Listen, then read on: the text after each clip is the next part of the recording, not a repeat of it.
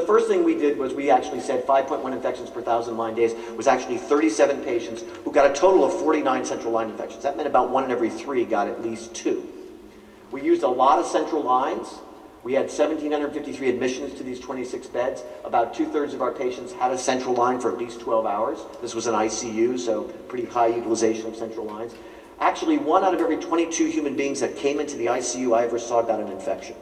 1 out of every 22 human beings that came to me for help had this happen to them. I didn't quite see that when it was 5.1 infections per 1,000 line days. So what do you do when you have one of these problems? So the first thing you can't do is blame, right? The absolute next thing to do is don't form a committee. If when you see data like this, you form a committee, you are creating a barrier. Resist the temptation to meet and embrace the opportunity to act. Do something. Do something. Don't watch it. Make everybody responsible for those 19 deaths, including you, the leader. I never touched one of those patients, but I felt personally responsible that I was presiding over a unit where I was allowing this to happen.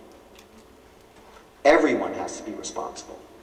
And then at the start, please avoid the notion you need the perfect. This is about continuing to learn. So we developed this concept of perfecting patient care, which was the application of the principles of lean to the delivery of care in a hospital. Perfecting patient care is designed to provide workers with problem-solving capabilities to identify and eliminate variations that are the breeding ground for errors. And it's part of our process to transform our culture from one of blame to this concept of continuously learning, that there's never a right answer. Now, let me just say at the beginning, I'm agnostic to what tools you use. There's nothing special about the tools. The tools have been written about 1,000,000 times. What's the true challenge is who can apply the tools in practice every day. That's what characterizes a reliable organization. So the tools, I'm agnostic. This just happened to be the way we did it. So it was a pretty simple process. As a leader, I declared that these 26 beds would no longer accept anything but 0, that we would eliminate central line infections in that unit in 90 days from the day we declared it. Now, this is the leader declaring an unambiguous goal. I didn't say 10% in 2 years, I said 0. People laughed. They said, he's out of his mind. Out of his mind. We really got him now. He set himself up for failure. But I would submit to you, if you're not bold in establishing the goal, you will not capture the energy of workers because they got a lot to do. If this is 10% over the next decade, safety must be a precondition of work. It can't be a priority. It's got to be transcend priorities. A precondition of coming to work today is no one will get hurt. After that, I can worry about curing breast cancer. But I can't cure breast cancer if 10% of the people that have it get a line infection. So what do I mean by variation in work? When we observed people placing central catheters, we saw that there was no standard pre-procedure checklist, that informed consent was only obtained in 25% of the time. This is observing the work, how it was done. 8 different ways fellows had to gown and glove. 8 different ways. Some wore caps, some didn't. Some wore gowns, some didn't. Some washed their hands before they put on the sterile gloves, some didn't. You all sit there and say, oh my God, what a horrible place that Allegheny General Hospital must be. Go and look. Go and look. You can't find this out sitting behind the desk. You must go and observe. 6 different ways to drape and prep the area. So we said, please use subclavian catheters, right? Please use the subclavian as the safest place to place the line. Well, people use folded towels, people use fenestrated drapes, people would put drapes there, and if there were no hole, they cut a hole. 6 different ways to do it. Why? Why? And if you do it 6 different ways, tell me what the right way is. Can anyone tell me which way is right? Standardization of work is not meant to usurp prerogative. What it does is it frees the mind to deal with the complexity that is the real illness. So if everyone agrees, for God's sake, this is the way we're gonna put a catheter in, your mind is free to think about the really important things. We had 5 different insertion kits. We only used 1, but we kept 5 on stock. illustrating the waste. And only 55% of the time when we made these observations did we actually document it. Now let me explain to you what I mean. So we watched a pulmonary fellow and a nurse put a pulmonary catheter in a patient in our 26-bed unit. And in the middle of the procedure, you know, there's this little syringe they use to find the vein. Those house officers in the room, fellows will nod their head. A little syringe goes in, and the fellow took, found the vein, took the syringe off, put the syringe on the patient, which had a sterile gown on it, and the syringe rolled just off the sterile field. Just off. Just off. Nurse looked at doctor looked at nurse, doctor grabbed syringe, went back to work. So what is this, like a 5-second rule at home? It hits the floor. Right? What is this?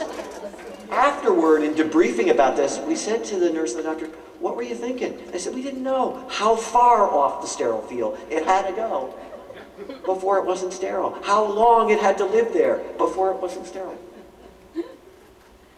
When you do not standardize work, and when people don't know what to expect, the nurse said, I wasn't sure. 5-second rule. When you don't specify it, you don't allow all the eyes to see the defect. And so it propagates to an error. The other thing that we found was that when we looked at the data, we spend our lives now preoccupied with these checklists for putting the catheters in. 97% of the infections in our unit occurred at least 5 days after the catheter was in. Had nothing to do with how the catheter was placed, it was how it was being maintained. And when we asked the nurses, how do you do this? They said, we don't know, we're not sure. I mean, sometimes we change the dressing once a week, sometimes we change it 3 times a week, sometimes we change it if it's damp, sometimes we change it if it's bloody, sometimes we don't change it if it's bloody. First of all, we didn't know who did it. Was it the line team that did it? Was the nurse that did it? Who was supposed to do it? What was the definition of a site at risk? What'd you do when it became red and swollen? Did you have what you needed to do your work? Did we understand what our goals were? And we had no record of where the location was. This was another great example. A nurse's aide in the ICU were rounding on these patients during the early days of the line initiative. And when we rounded on these patients, everyone in the unit joined me at the bedside to talk about this. Everyone. A nurse's aide, a clerk, environmental services person, and I'll give you a great illustration of their input later. Everybody came to see. And we had said that it's the job of the nurse's aide to diagram on a little sheet on the front of the patient's room each day where the lines are. And so the resident came in and said, yeah, this guy's got a left internal jugular catheter. Nurse's aide said, no, he's got a left femoral line too. And I said, the intern said, no, left internal jugular. Nurse's aide said, no, I changed the bed this morning. I'm responsible for figuring out where the lines is. And this guy has a left femoral line in that was put in the emergency room that nobody bothered to check. A nurse's aide calling out, clearly understanding in this case his role every morning when we rounded. And his job to document on this little skeleton we put up there where the lines were. Calling out a defect that could have propagated into an error. The engagement of every worker in a specified role. So when you find a problem, how do you solve it in real time? Let me stop here for a second, because many people say to me, well, Dr. Shannon, how did you find the time to go to this unit every day during the 90 days of this experience? I went to the unit every day. Not for 4 hours, but for at least 60 minutes of engagement with the workforce to help them solve the problems. People say, how did you find an hour a day, 7 hours a week? When I agreed to take this project on, I said to my boss, the way I'm going to free up my time to do this work is I'm going to stop going to those meaningless meetings where we talk about this and do nothing. And I saved myself 10 hours a week by not going to places where all we did was talk about it. How do we define it? Where are we going to report it? What? Free leaders to go to the point of care. If they're not there solving problems with workers, it won't happen. It won't happen. Every day for 90 days, an hour. And people say, when I first go up there, why is he here? What's going on? By the end of it, they could pull to me to help solve their problems. They saw the leader as a laborer, which is what leaders must be in the patient safety effort. So what you find is, here's a problem. I'll just give you one example. And here's what the group in the unit decided should be the solution. So the first problem was, in the middle of the night, an introducer in a sick patient kinked. So the guy was receiving some kind of pressor, and the medicine wasn't going in, so the blood pressure fell from 100 to 70 because the catheter wasn't working. Intern looks at the catheter, doesn't feel comfortable messing with it, calls the pulmonary fellow and says, kinked catheter. Pulmonary fellow says, let me tell you what to do. Go in there, pour a little chlorhexidine or betadine over the site, wipe it down good and gently stick it back through the introducer. About 24 hours later, hypotension, fever, bacteremia, leukocytosis, gram-positive cocci growing out of the blood from what was clearly a breach in process that occurred the night before. Now, because this bacteremia occurred 24 hours later, we gathered everybody together. Said, what happened? What happened? Not who done it, right? This wasn't a who's responsible. We're all responsible. What happened? What was the defect in the delivery of care that allowed this to happen? And we all settled on the notion that the problem was the catheter kinked. So the question was, what do we do when catheters kink? We're in an ICU. People are desperately ill. We push the catheter back in? That's your mother. Let's think this through for a second. And so what we said was, guys, if it doesn't work, replace it. And Mr. Pulmonary Fellow, that's your job. That's your job. And if you're up all night doing this, then tomorrow we have to send you home. But you be up all night doing this. That's your job. So what you have to say to the Pulmonary Fellowship Director is, if our ICU docs are going to be up all night, you got to go home the next day. So you'll have to go to clinic without your fellow. Only leaders can do those things, right? The nurse manager isn't going to tell the Pulmonary Fellowship Director to put that guy in the unit at night. But that's what we've got. And there's similar sort of things. But you got to do it in real time. If you do it a month later, it's gone. So here's some results. I don't want to belabor this, but I want to show you, here's where we began, 22 infections, 19 people died. A year later, we admitted 45 more patients to the unit. We put in 211 more catheters, and we had 1 death and 6 infections. So we had gone from 49 to 6. My surgical colleagues, Dr. Shannon, I don't want to interrupt you, but 6 is not 0. True, it's not 0, but it's a hell of a lot closer to 0 than we were.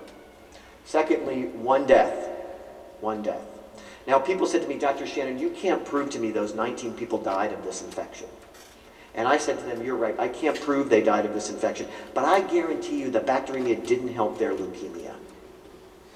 That unless you were trying to lower their blood pressure through some physiological means, the bacteremia doesn't help. I said, there are better drugs. So yes, I can't prove they died. Nobody got better. Nobody got better with the infection. Now this was very interesting and very increasingly good results. Initially we could put a catheter in 22 patients before we got an infection. Now we could put 185 in before we got an infection. Significant gains. But the next year, this is a really important lesson for leaders. The next year we went from 6 infections to 11. Now all my critics are saying, told you, not sustainable. Not sustainable. And in fact, this was a concern. When we went back and looked at each of these infections, what we discovered was that 9 of the 11 infections occurred in PICC catheters, a new type of catheter that we had put in to help deal with access issues, but that we hadn't standardized the workaround. No one knew what the proper way to maintain those dressings were. No one knew whether or how the biopatch fit on a PICC line. No one knew whether you should put that guard on there so it doesn't piston back and forth to create irritation in the skin. And once we did, we went to 4. Now we could put 500 catheters in before anybody got infected. Today, well not today, but as of July of 2010, I haven't been in that ICU for 4 years. 26 beds, Pittsburgh, Pennsylvania, Allegheny General Hospital. They have had 1 bloodstream infection in 62 months. They can now put a catheter in 14,000 times before they get an infection. That's reliable. They've admitted 163 more people to the ICU, and they've reduced the mortality by 23%. And the nurse's motto in that unit, taking after good old Harry Truman, is not the buck stops here, but the bug stops here. There is a culture that will not tolerate an infection. A culture that went from accepting it was okay for 19 people to die to one that says, not on my watch, and where it's everyone's responsibility